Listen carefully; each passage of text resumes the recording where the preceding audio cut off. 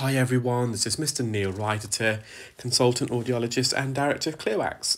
Thank you for joining me in another demonstration video of the WAXscope, which is due to be launched in early December. We were originally hoping to launch the WAXscope early autumn, but we just had a slight delay with the tooling for the specular, but it's all going well. It's on course to be completed by the end of November, hopefully, and we can launch almost immediately because everything else has been finalised. And we just have a patient here who attended with a blocked left ear, and they're experiencing pulsatile tinnitus, cardiosynchronous, so they're hearing their own heartbeat.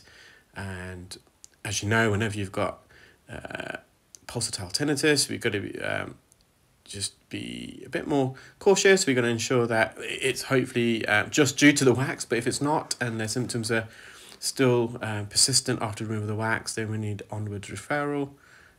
Potential causes for pulsatile tinnitus is a glomus tumour or a blocked carotid artery, so it does need to be checked. Sometimes it could also be a superior canal dehiscence, maybe even a patulous eustachian tube, but or even a blocked eustachian tube.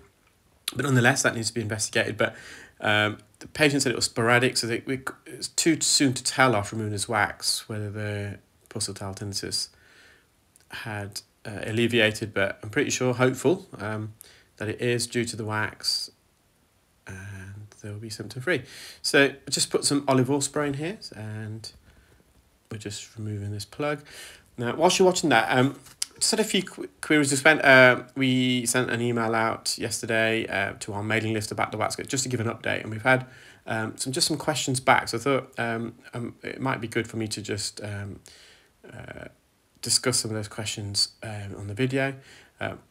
Before I do that, you can just see we've removed the occlusion. I'm just peeling some dead keratin around the edge. There was a bit of clarinetting, so we didn't get all of this out, but I got the majority out. But the blockage is gone. See the patient's eardrum. In fact, you can see the patient's incus, and I will come back to that moment in a moment. So one of the questions is with the WAXscope is whether you need training. Now, if we highly recommend training with any new device. That's the best way to be comfortable with the technology that you're using. But if you're already performing microsuction using a speculum, some formats, so head loops or microsuction with an ENT operating microscope, and you're comfortable with straightening and dilating the ear canal, because that is a skill in itself, to straighten and dilate the ear canal with a specular, then you may be, and you're experienced in doing that, you may just be okay. We're going to upload some WAXscope tutorials on our YouTube channel to go through all the settings and the way it's held and the operational use.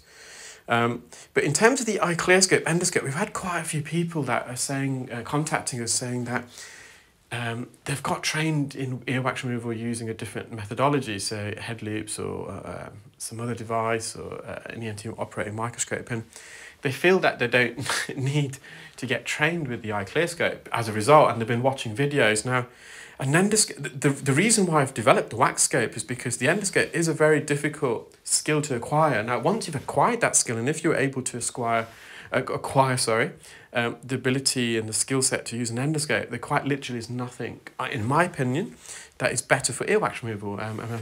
If you've seen the videos, I think that's testament to that.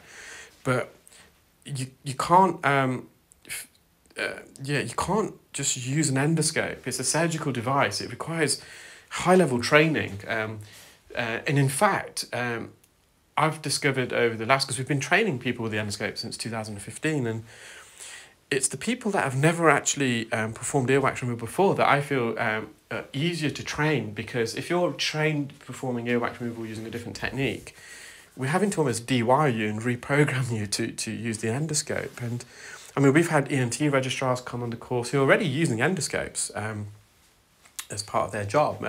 Maybe not in the ears, but I'll come back to that. So that's the patient's ear. You see the hammer bone there, and just to the right, the incus.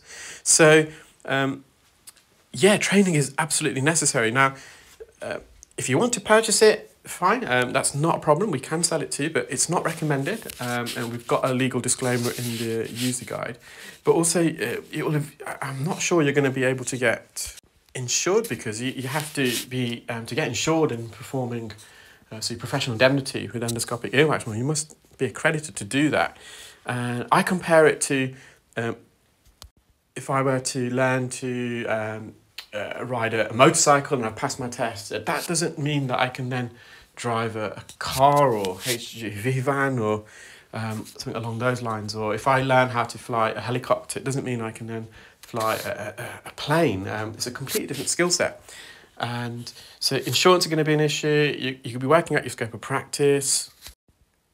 And most importantly, you're potentially putting your patients in harm's way. So they're the ones that you're going to be using an endoscope in their ear. And so it's not recommended. We have sold them in the past and people are really struggling to use it. And I think also the moral question that you have to ask is, would you yourself be happy if one of your family members saw a specialist for a treatment that they're not specifically trained to perform?